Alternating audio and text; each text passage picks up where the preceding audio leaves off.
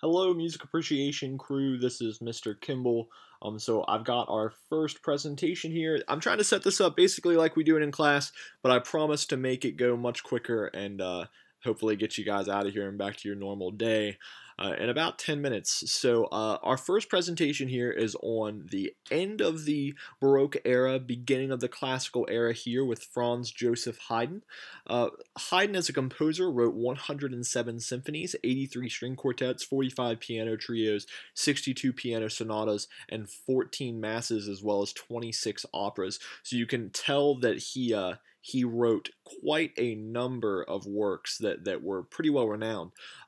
Additionally, just to give you a context here, now this was significantly later, but Beethoven only wrote 9 symphonies. All right, Beethoven wrote 9 symphonies. Haydn wrote 107, as well as a plethora of other stuff. So he definitely got his work done for sure. As a child, he was the son of a wheelwright and a local landowner's cook, so he pretty much came from poverty there. He had a very, very fine, clear, pristine voice, and he was invited at the age of 5 to enter the choir school of St. Stephen's Cathedral in Vienna, which, is in Vienna, Italy, I think. Is that right? Vienna, Italy? Or is it Austria? Austria. All right, my wife says it's Austria, so we're gonna check. Hold on, we're gonna Google it. I probably should know this because every single great composer comes from Vienna. It's Austria. Google has answered. It's the capital. It's the capital. Oh dang! So hopefully none of you have been to Austria. Anyways, Haydn also had a very high treble tone, which means his voice was just really high pitch, and it lasted until he was 16. And this lady uttered this famous criticism on Haydn. Her name was Maria Theresa. She said that the boy doesn't sing, he crows. So very, very high-pitched voice, and he apparently kind of squawked with it. Haydn left the children's choir in a really, really memorable fashion. It's kind of how I dream about leaving every single place. He snipped off the pigtail of one of his fellow choir boys and was publicly caned. Which just means he was hit with a cane, and that's how he left the children's choir. So he definitely made a name for himself. In his early life, beyond the young boy, he made some music that became distinctive and boldly individual, and inspired a form of heightened emotionalism known as Sturm und Drang, which means storm and stress. And he had a reputation that really spread throughout Austria, and received a ton of commissions, as you can tell by his workload that we saw in that first slide. So he was commissioned quite a bit. I think we talked about patrons and composers before we left in commissioning works. Sturm und Drang is an interesting. I guess we would consider it a form or perhaps a mood of music. Hopefully you guys get a chance. I might be able to find a link or two to send to you so you can listen to that. Prince Esterhazy was a patron of Haydn, and he was his employer since 1762. Excuse me, died in 1790. He was replaced with an indifferent new crown prince. His name was Anton. With that in mind, Haydn decided to move to Vienna and eventually visited England, where he found himself really, really adored in the 1791-1792 time span. Just everybody loved him.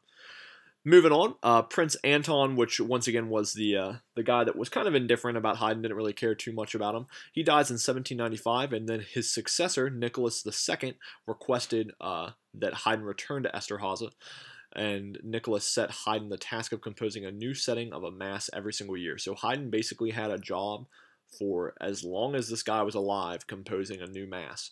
Haydn retired from Esterhazy, and an illness prevented him from any further compositions. So the last few years of his life, he didn't really compose much because he was so ill. During May of 1809, Napoleon reached Vienna. Hopefully you guys are learning about Napoleon, or maybe you already have in some of your world history courses. But Haydn stayed right there, guarded respectfully by 2 of the invaders' sentries. So that's a pretty neat thing there. So Napoleon reaches Vienna, kind of takes over, and puts his own guards to guard Haydn, just because that's how well respected he was around the world. On May 31st, 1809, Haydn died peacefully in his sleep. So then some fun facts. This guy is a really funny guy, a really funny composer. It was suggested by the choir master at St. Stephen's Cathedral that Haydn undergo a certain operation to prevent his voice from breaking. Fortunately, though, his father stopped the procedure from happening. For those of you that don't know, this operation is essentially a castration. It's making sure that Haydn does not go through puberty, so that way his voice doesn't drop, and yeah, it's pretty gruesome. So they wanted to maintain that really clear, pretty high voice, but his father stepped in and said, no, no, no, no, no. And then Haydn progressed on through adolescence. The premiere of Haydn Symphony Number 96 was notable not only because it was another great Haydn symphony, but because a huge chandelier fell from the ceiling during the debut performance of it. With that in mind, the symphony got its nickname the Miracle Symphony because somehow, even though that chandelier fell, there was absolutely no one injured. So that's why we call Symphony Number 96 the Miracle Symphony.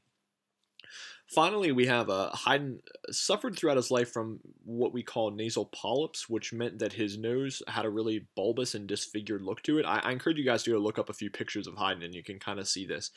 He would typically also begin all of his scores with a dedication to God, using phrases in Latin such as in nome Domini, which means in the name of the Lord. Haydn's sense of humor also made its way into many of his pieces. His string quartet in E flat is called The Joke, and it includes false endings to try and catch the audience out. So basically, I don't know if you guys have ever had this before, but essentially it'd be like at the end of a concert, you know how when the conductor cuts off a piece and there's a moment of silence and you start hearing some people clap, but then the conductor starts again and they keep playing. So it really wasn't the end. You just kind of thought it was the end. Haydn composed pieces to intentionally do this, so that way it would be like a joke on the audience, like, you thought it was over, but it's not, and then they keep going. So that was just one example. I'm actually going to play a symphony for you called the Surprise Symphony, which was intended to lull people to sleep. It was so boring, but then all of a sudden it would just be this insanely loud and massive section where like every instrument's playing to wake you back up. So it kind of lulls you to sleep, and then bam, you're awake.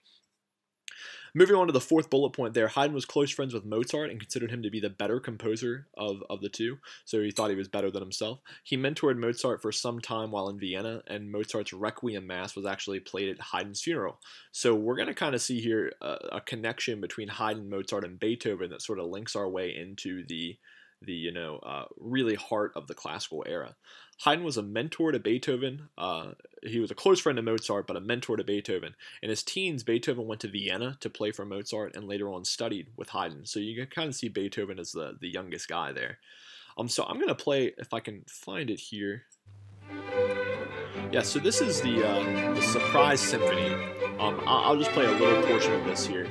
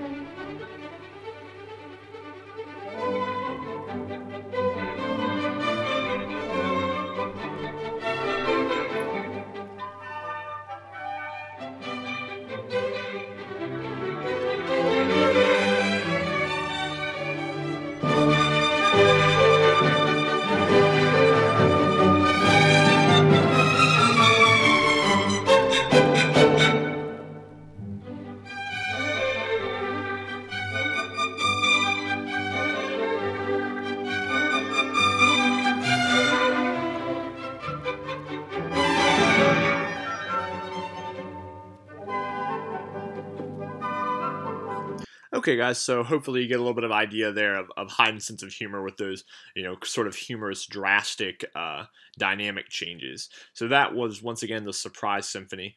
I have a link here that I'll send to you over live grades as well. It's a really, really great TED Talk all about Haydn's sense of humor. So if you're interested in that sort of thing, you should definitely go check it out. It's about 10 or 11 minutes, so it's pretty informative, but like I said, a really, really great TED Talk that I particularly enjoy. So if you have any questions for me, once again, I'm available over Zoom and I'm available over live grades and email. Just reach out, even if it's not necessarily about music. I'm here for you all, and I'm here to help you in this time of stress and anxiety and everything like that. So if you need somebody to talk to, just reach out, and I got your back. Anyways, I hope to see you guys soon, and I will be sending out another lecture video on Monday, so be looking out for that. Okay, bye.